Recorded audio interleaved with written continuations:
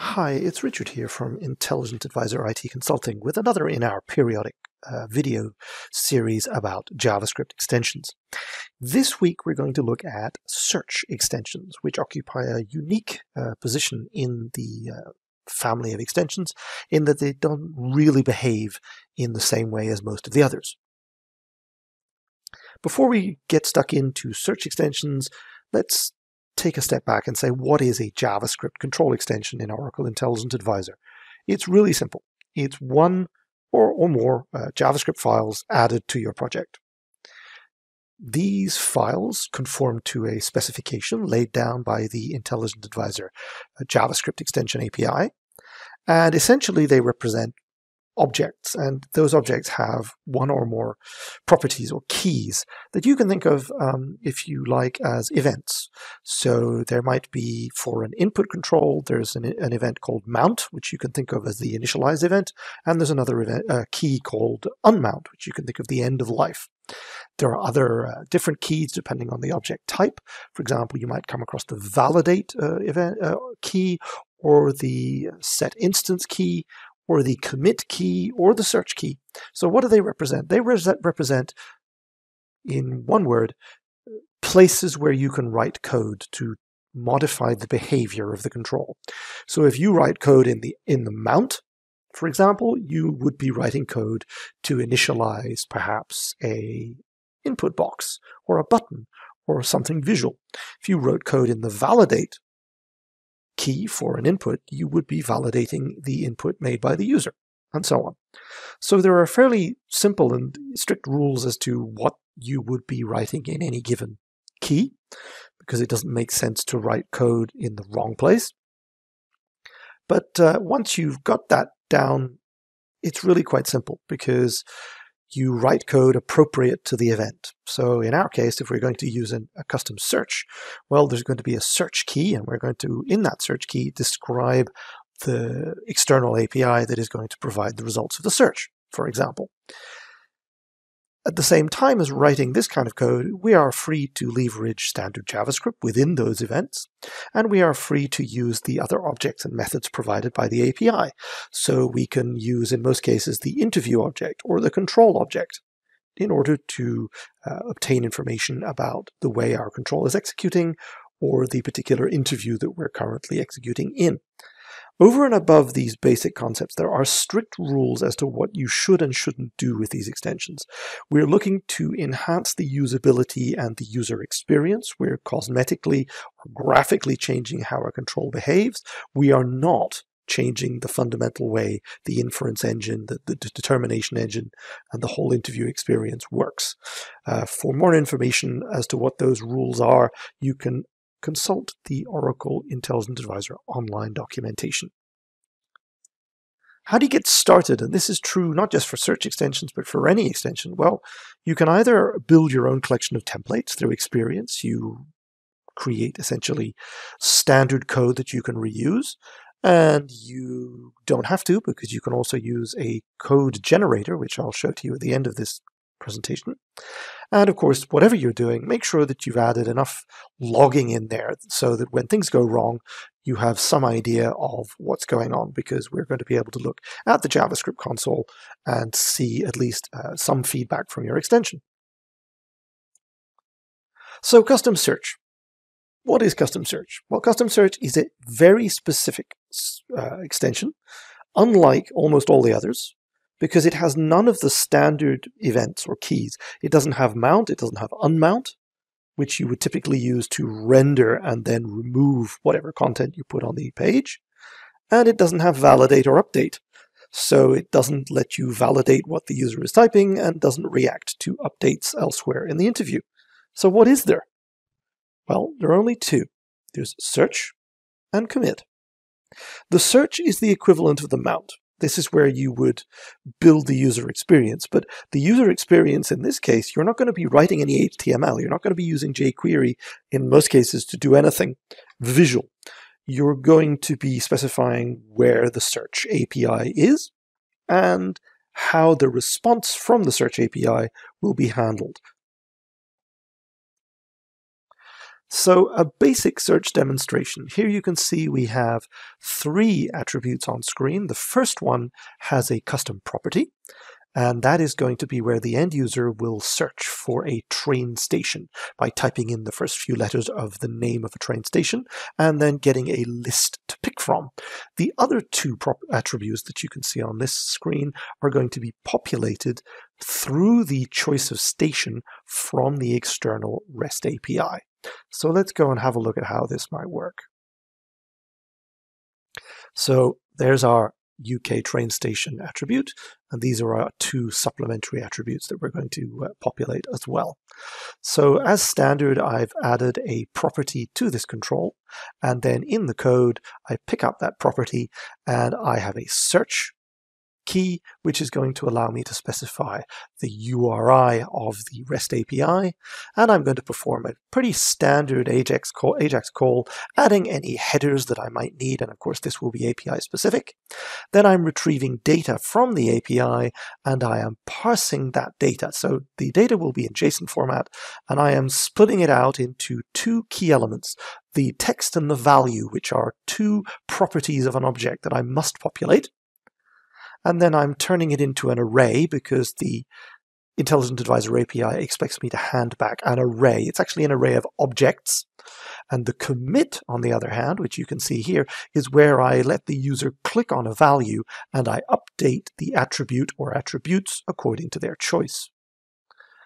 So let's go ahead and test this.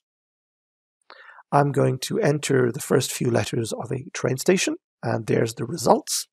I select something, and the attributes are updated. So it basically amounts to letting the user search. So let's see how that worked in practice. We're going to go into the code over here, and I'm just going to drop a few breakpoints in the processing section, so the successful REST API call. You can see in here that the data object contains a number of members.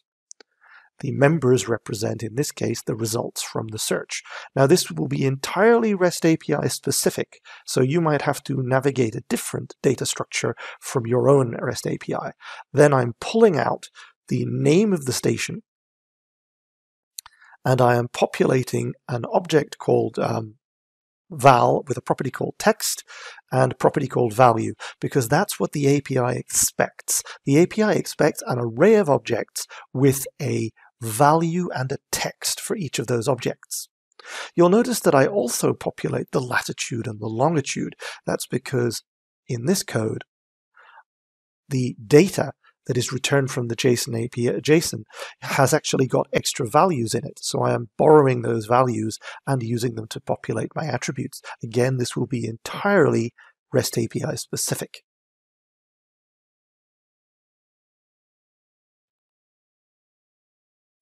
So let's take a step back. The search key is essentially initializing the search, and unlike almost everything else that you'll see in extensions, it's pretty much hard-coded. So we can't change the delay before the search actually fires, or the number of characters, if you will, that trigger the search. That's all hard-coded. If you dig around in interviews.js, you'll find that there's a set timeout, which is hard-coded. We can specify pretty much only where the search will occur. So we give a REST API URL, and we then handle that using jQuery or AJAX or whatever you want to do. But we are basically responsible for parsing that search and pulling out data from the JSON returned by the REST API and transforming it into an array of objects where each object must have a text property and a value property. The text property representing the display text and the value property representing the actual value of the element. The commit section is essentially when the user selects something from the drop-down. So it's responsible only for updating one or more attributes in the interview based on what the user has chosen. This is essentially a pick list and then a map, so that when I select something in the pick list, data is mapped to attributes. So unlike most extensions, we don't have anything to do as far as the end user visual experience is concerned. The control will look just like a normal input until we start typing, and then we will see a dynamic set of choices presented to the user based on the API. So a basic search really is pretty basic. It's just letting the user type a few characters and see a list of choices. As more characters are typed, the search will re-execute and will continue to execute so that the list of choices perhaps is refined and the user can pick from the list. It's essentially a kind of type ahead.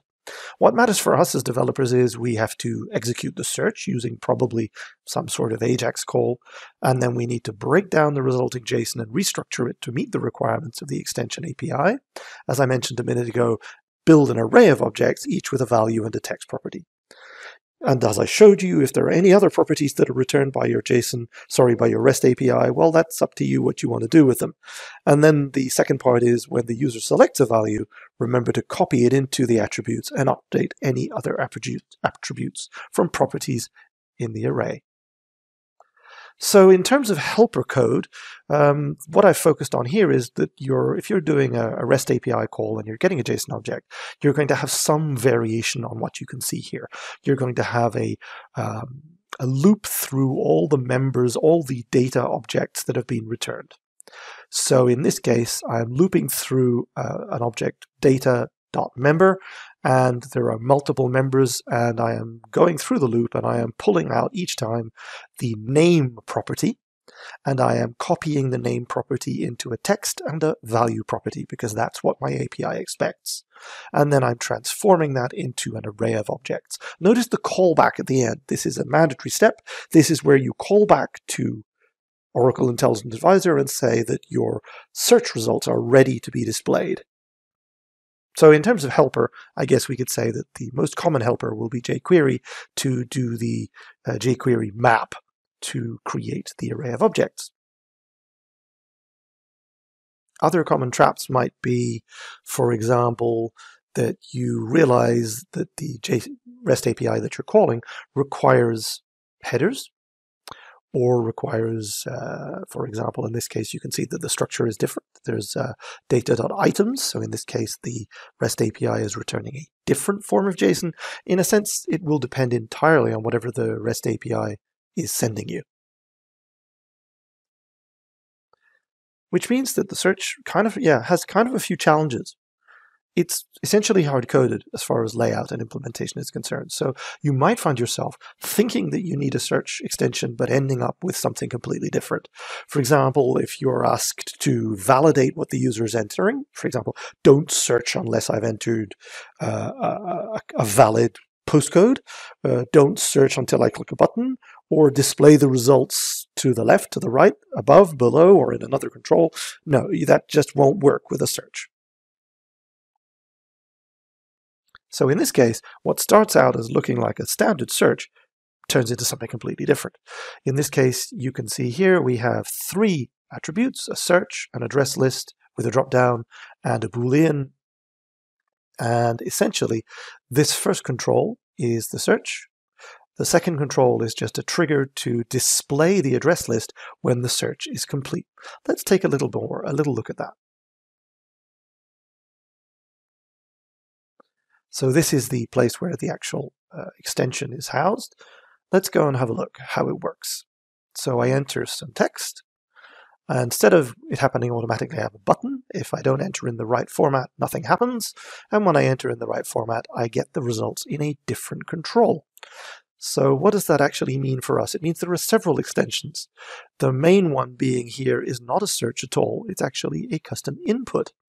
And in the custom input, we manage the regular expression, because that's where you would expect to find a regular expression. And we also have the search, just as you would in a standard custom search, with the standard creation, this time, of a options list. So if you've never watched our video about custom options, that's a good time to do it. So the results of the search are dropped into the options drop-down. If you are looking for a way to get started with a custom search, or indeed any other kind of extension, you can use the Intelligent Advisor IT Consulting code generator, which you'll find in our online store. That'll help you get started. For example, here, to get started with a search, you simply choose search, click next, give a name for your property, choose whether you want to have a console logging, and then we have a number of demo searches that you can pick from, or you can say, no, it's not a demo search, I want to build it myself. So here is my REST API, whatever my URI endpoint, my endpoint is. What kind of verb is it? What data is being retrieved? What attribute am I updating? Where is it coming from? Are there any extra headers or not? And it simply generates the code for you. And you can copy that to the clipboard, and you're well on your way to have a functioning custom search extension. So in summary, search extensions are powerful. They're quick ways to integrate external searches into the interview, but because the visual aspect is hard-coded, it means that, well, anything beyond a straightforward display according to the standard layout will probably require an alternative approach. For examples of searches, or indeed for examples of what we just showed you using regex and or custom options and dynamic options, head over to https://intelligent-advisor.com and search for examples. We'll see you next time.